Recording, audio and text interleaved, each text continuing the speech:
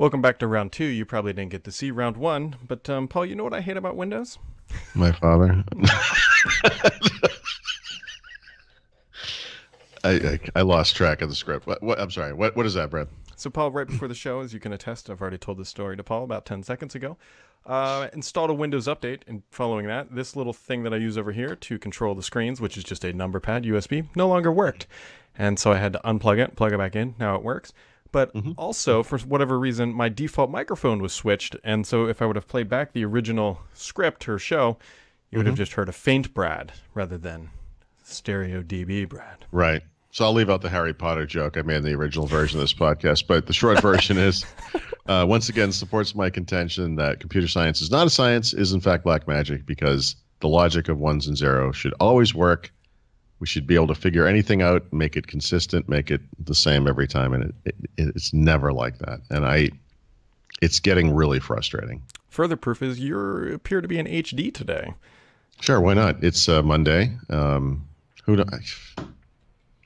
Great. And I'll get onto a call later today, and my microphone won't work. And, it's not like I'm sitting here plugging and screwing around and seeing what happens when you make changes. Like nothing. I don't touch anything. It's unbelievable. Just the way it is. Paul, do you know what I did this weekend? No, I was a little absorbed in my own pain, but what did you do? It's a good thing you're not bitter about the weekend with your father. It's going to take a while for me to get over this, but please continue. I bought a bed. Oh, nice. Which one did you get? I don't even know. Did you actually go to a store? No, we did go to a store and we bought one. It'll be here in a week. We didn't do the bed and the boxing because my wife wanted to lay in a bed, which I totally get. And they had what they consider comparable foam mattresses. Fortunately, I think it's probably a good thing we didn't, because I would like a wood plank and my wife would like to sleep on a cloud, and we had to find a way to meet in the middle. If you don't mind me asking, how much was this thing? Because mattresses are incredibly expensive. Oh, they are. They absolutely are. So let me qualify this, because we what sold us on this particular thing, which had nothing to do with the mattress, we actually paid more money for like the bed, like those old timey people, like rotates. Oh yes, like a hospital bed. So half of it can go up or down, and the other half can be some other. Yeah. I'll tell you what, laying on your back and being able to lift your legs up just about 6 inches. Sure. Pretty good. All the difference in the world. That bed, the thing to do that. Now, granted, they had ones, and my wife was like, "We're not buying that," and I was like, they had ones that had lights under it and USB ports built in. I'm not even joking. Ground effect lighting. Yeah, we got it's like an airstrip pointing to the bed. Like, this is how you get there from the bathroom. Well, the idea is that when you stand up in the middle of the night, there's sensors that just turn on an underglow under the bed so you don't rack your shins. And my wife said, "You know what? You can rack your shins all you want." We spent... And if there's a serial killer in the house, you'll have that one moment of confusion, like, why are the lights on? Exactly. So we spent it was like $2,700 for everything. Jeez, yikes! Yeah. Even in the context of mattresses, that's expensive. Wow. Well, the problem is that the mattress itself was only like $1,500, but then we spent another like $1,000 on the app. on the app on the thing that raises and lowers the bed. Yeah. Wow. Okay. Yeah. So it was a big. Yeah, I bought that Casper thing, but it was only like $1,000. I didn't get the really nice one. Yeah, and that was like all in, including delivery, hollowing away of our old stuff. Some guy cutting my grass while he's here. So, yeah, we will see. Nice. Yeah, I don't know. We'll see. Speaking of $1,000, we're gonna get to see whatever this thing. Whatever they're called, because my God, have there been like 117 different contradictory rumors, especially about the names of these things and the prices. Wednesday's going to be a big day. I'm going to wake up by going to the dentist, and then I'll come back by, I don't know, probably. Oh, you'll get hurt twice, once in your mouth and once in your wallet. Oh, don't worry. The dentist can absolutely wreck your wallet, too. So, although this is just my semi-annual cleaning, so I'm hoping that he's not going in there and telling me I need dental surgery. But, sure. Yeah. So, semi-related to this, I'm probably not going to write about this because I'm kind of not a big fan of linking to these kind of YouTube video blogger goobs, but There are these people that make like, like Gordon Kelly's like this guy just like writes FUD on forums. He just writes incredible baloney about whatever. So there are guys that go on YouTube and do this, and it's like like they hate everything. It's like, you're not going to want to buy the iPhone 10, this piece of crap, and it's always got these like crazy graphics. It's like a guy standing in front of a green screen kind of thing. So this one of these guys has been crapping all over the Pixel 3 XL, which, frankly, given what we've seen of it with the gigantic notch and whatnot, kind of makes some sense. And he was contacted by Google. And they were like, listen, we'd like to use a specific clip from your podcast in this event we're going to have next month. So he's not allowed to say which clip it was, but he said, I have only crapped on this thing. Yeah. And he showed some examples of this, and it's pretty clear cut. He thinks it looks ridiculous, which I would agree. Then he found out from some other guys who do what he does that they were also approached by Google for the same reason. They also have only crapped on this phone. Why would Google want to use clips from these guys to promote a phone? Like, if the phone is what they were showing, why would they be like, look, all these people were making fun of it, and here it is, that thing they were showing. So his theory, and again, I'm not like an Alex Jones conspiracy theory type guy, but I have to say, this is slightly compelling, is that phone that's been leaking all over the place was leaked on purpose, and that's not what the phone looks like. That this thing doesn't have a gigantic notch, that it has no bezels, and that it's actually going to be really elegant looking. Now, obviously, there's a part of me that wants to believe that this is true. But the reason this kind of goes over the top for me is, if you were to look at, I can't really show this to you, but I'll try. If you were to look at any phone that does have a notch, and I'm trying to, well, this is maybe not a great example. Hopefully you can see this. So this is a OnePlus 6T, right? And if you look at the notch, you'll see that it is just high enough to cover the notification icons at the top. That it does extend a tiny bit below that, but it's not double the height of that, right? Yeah. So the point of that is that Android is being modified so that notification strip at the top has the icons split out to both sides so that nothing's ever under the notch. But all the pictures of the Google Pixel 3 XL shows a notch that's literally twice as tall as that, meaning that it extends much further into the screen, and it would, in fact, block content in an app, depending on what it was. That doesn't make any sense because Google does not, in Android 9, accommodate a notch that does that.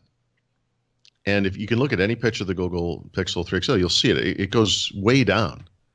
And I have no inside knowledge of this, but listen, I'm kind of anti-conspiracy theory of any kind, but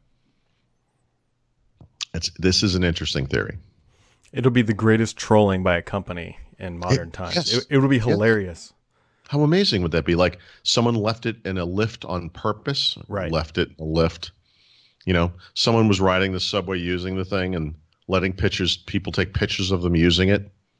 It could literally be an elaborate hoax. It could be, and it would be a great marketing thing if somebody came up with it. And then as we get closer to the event, you just start seeing these things all over the place. It's like, oh, look, somebody left one in McDonald's. It's just everywhere. It is perhaps, I guess just to be clear, it's perhaps more likely that notch is real and that I don't know how Google handles it, but it's interesting.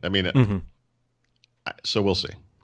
We will see. We will find out what that's October 9th. Microsoft's event is October 2nd.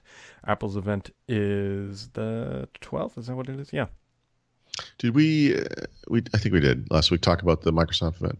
Yeah, we did. When you remember you're sitting in a car in a Denny's parking lot.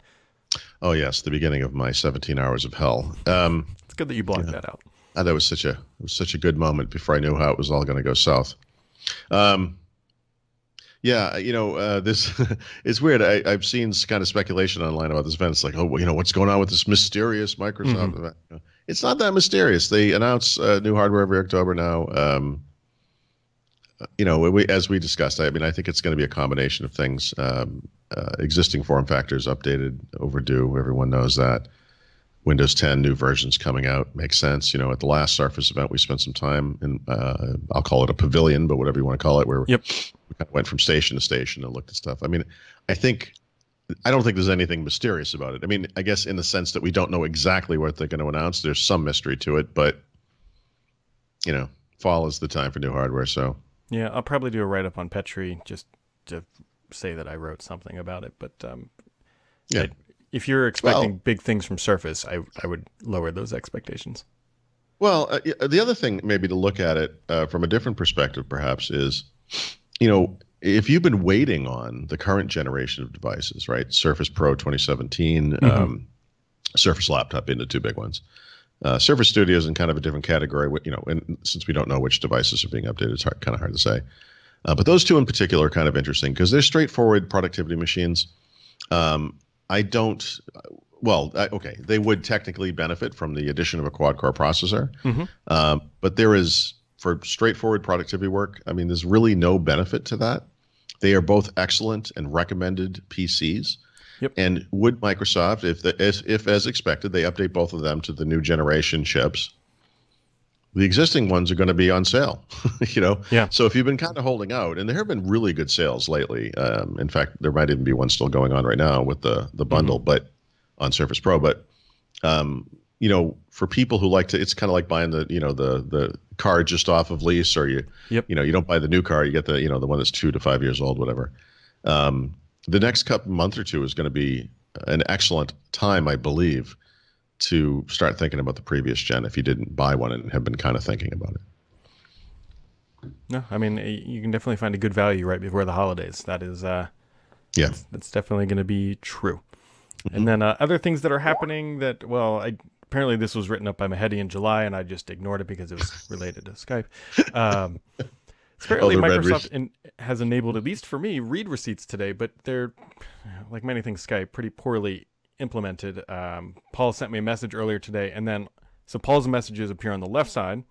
My messages appear on the right side, and then there was a little Paul Thurrott head down below his messages that said he read some number of messages above the string. I don't know.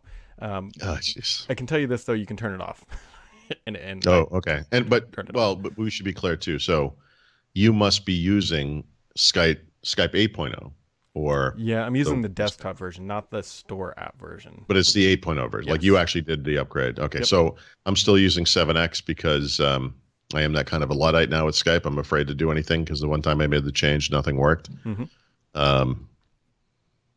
It's not going to appear in this app, right? So 7X is not going to get this thing. I believe that is correct. Perhaps another excellent reason to stick with it. Yeah, I mean, it's I was talking to Mary Jo this morning because she messaged me as soon as she saw me tweeting about it. And we were joking that everyone else in the world for read receipts uses a blue check mark or a check mark. Microsoft thought, why go with the standard quo here and display another kind of pop-up. Yeah, it's just appears differently than others. Yep. Specific. Jeez. Oh well. Well, maybe they'll undo that in 2019 when they undo everything they did in 2018, like they've done with everything in 2017. Right. We decided to create the next version of Skype using Win32 technologies. The greatest technologies to ever exist in the computing world. Increasingly, it seems so. Well, I think we can all agree it's not a universal app. And yet it does work universally across all versions of Windows. Yeah. It's interesting how you can build an app for a specific platform and it's just fine. Maybe they should call that one strategy instead of one core. Or .NET or something. Oh, well. or web app. Yeah. All right. You got anything else today, Mr. Happy Threat? Yeah, I'm going to try to spend the next day or two not having a complete meltdown. No, I get a lot of work calls, but nothing that impacts anybody. What about you? Well, I'm just thinking about my new bed that's going to arrive this weekend. My daughter, who went bed shopping with us, by the way, could not understand the idea that you can pay for something today.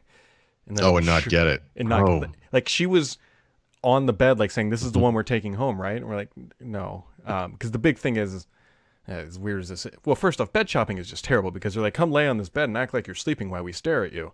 And you're like, "You guys mind turning around for a second? I'd like to test a key scenario." Well, I mean, and I know we're not the only parents in the world that have this happen, but I've said this before. We have a queen bed and we bought a king, which gives us so much more room. And my daughter just, of course, obviously crawled into the bed in the store. And she's like, "Look how much room I'm going to have now." I'm like, well, the idea is that you're not really sleeping in here.